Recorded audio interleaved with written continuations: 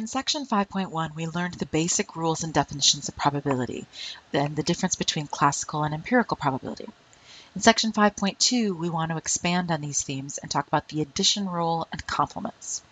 So before we get into either of those things, we need to spend a time with the definition of disjoint. So disjoint, also known as mutually exclusive, is when you have two events or more events that have no outcomes in common. So I have here some pictures so you can see. These are Venn diagrams. They're kind of like circle graphs.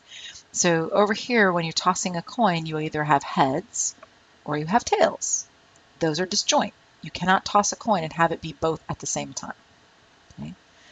Whereas not disjoint or not mutually exclusive. So I guess I could call this, so this is disjoint or mutually exclusive. That's the other term for it. Okay. Once you know you have heads, then you automatically do not have tails. Once you know you have tails, then you automatically do not have heads. That's what it means. All right, what about not being disjoint? That I was just petting my dog, so it made me think of this. So we have dog households over here. We have cat households over here, but we know that there's that very rare mix in between that has both dog and cats, and they would be in the overlap. So that's not disjoint because you can have somebody that has dogs and cats in their house. And just to add to our definition, we would say not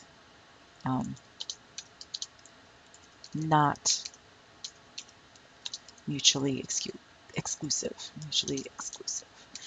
If you know that I have a dog in my house, it doesn't mean that automatically you know I don't have a cat, right?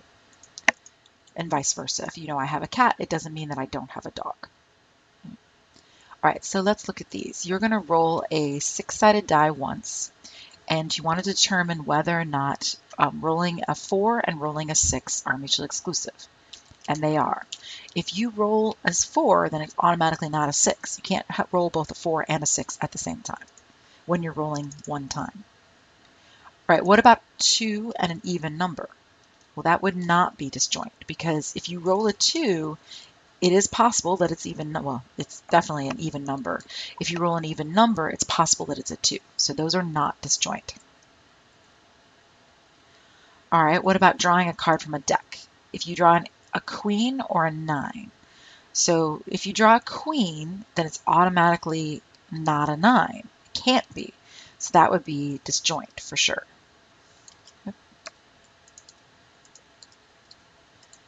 All right, then what about drawing a queen and a heart? Well, again, that's not disjoint because if you draw a queen, it is possible that you have drawn the queen of hearts, right? So that would be not disjoint. There we go. Sarah is a member of the debate team, and Sarah is the president of the theater club. Okay, so let me go back here to the queen and hearts real quick. So it is possible, right, because it is possible to be both a queen and a heart, right? That's why it's not disjoint. So your question here is, can Sarah be a member of the debate team and be the president of the theater club? Well, that's not disjoint because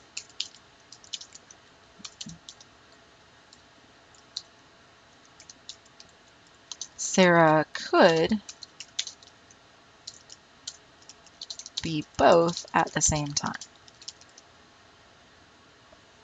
All right, now we have a sample of 75 books is selected from a library.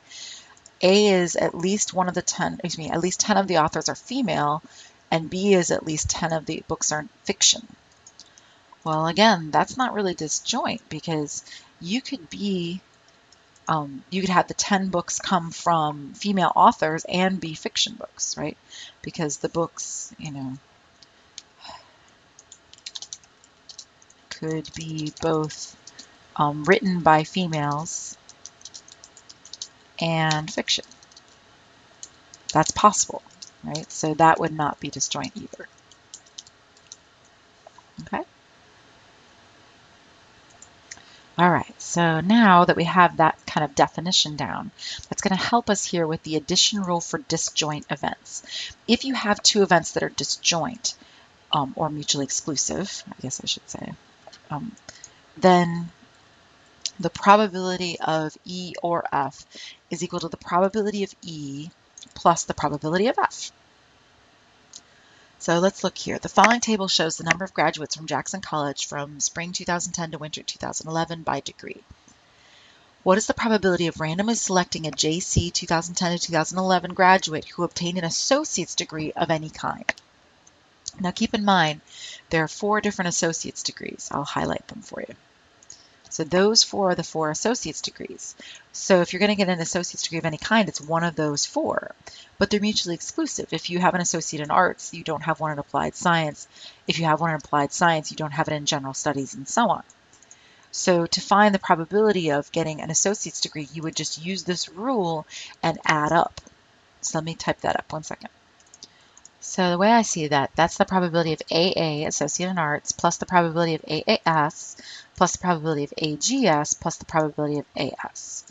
So it's either AA or AAS or AGS or AS. So you want to find the probability of each one of those and add them up. So let me find that. There we go. And so then I would add each of them. This part here, right here, is the rule from up above, right? So I'll kind of highlight it in gray. So this is this rule that I'm applying. I'm just doing it for a whole bunch of degrees instead of just 2. And then I find all the numbers from the table and I just add them up. And I will get 0.6482 to be my final result. And there we have it, all boxed up and ready to go.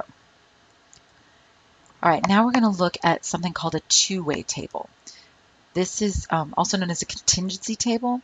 So it's two-way because you have 2 directions. You have the columns right here, which are those different degrees and certificates and such. And then you have this rows right here, which are the genders. So you have 2 directions, rows and columns. And that's what makes it a two-way table. So the column variable is degree type. Degree type.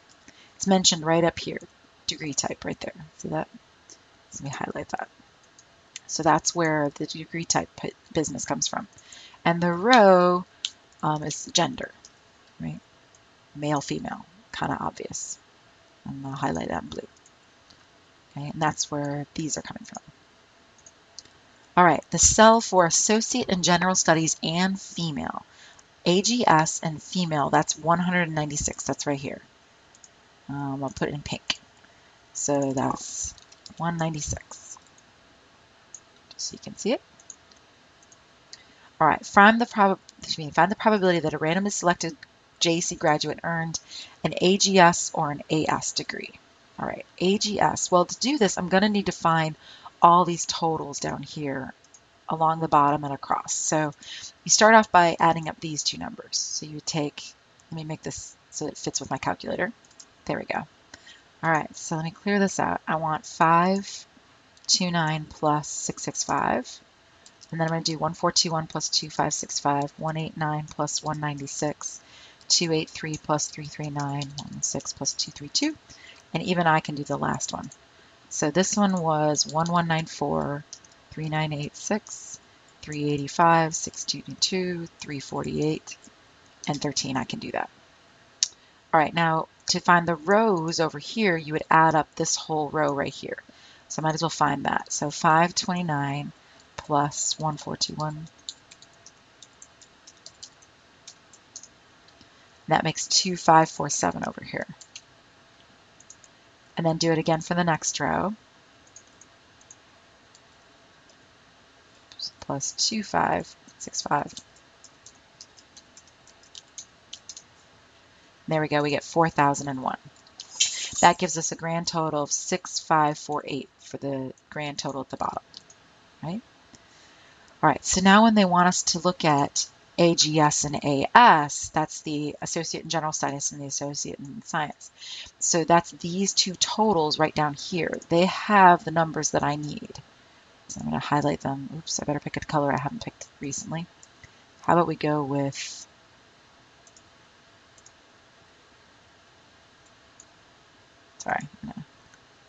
there we go, green.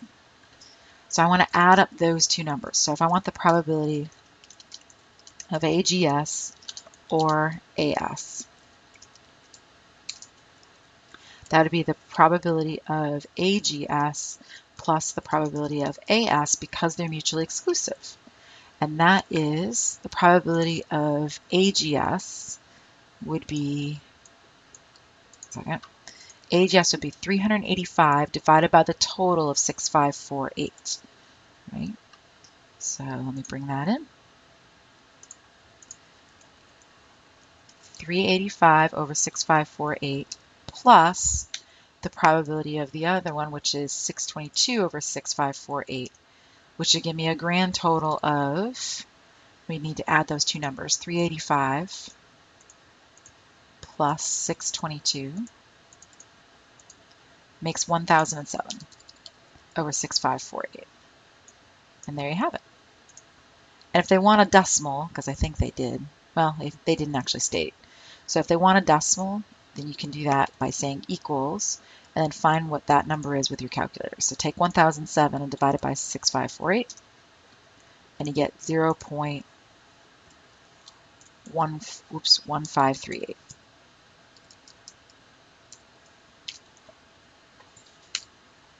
And there we have it.